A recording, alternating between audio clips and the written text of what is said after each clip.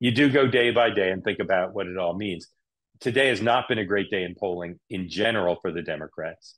Not a horrible day, not anything that would move you off the notion that this is still either race to win or lose, and that either one could win big. But let's look at a few polls.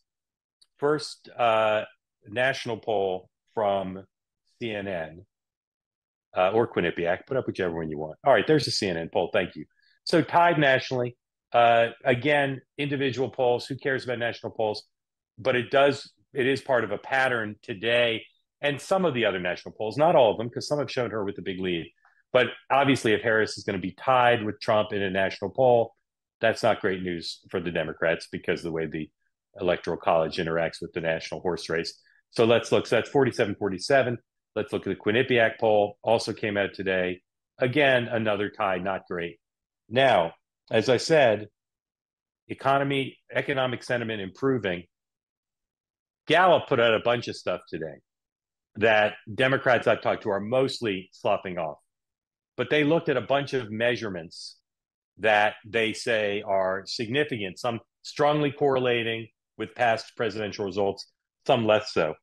But almost all of these tilt towards the Republican point of view. So party identification with leaners, 48-45 for Republicans.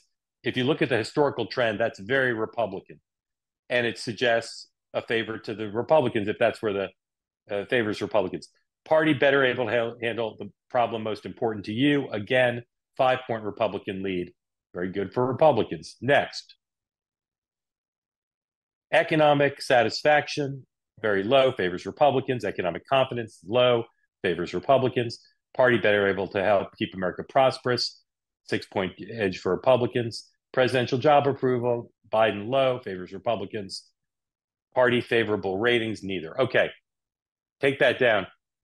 What's significant about this data is Gallup says bad for Republicans, but it's about Republicans. It's not about Trump. And we know that if Trump were not the nominee and some other generic Republican were there, they may well, depending on who it was, but potentially they would have a much better chance of winning than Trump does. In other words, all that data that Gallup says favors Republicans may be mitigated by the fact that Trump is a drag on behalf of some, in the minds of some voters.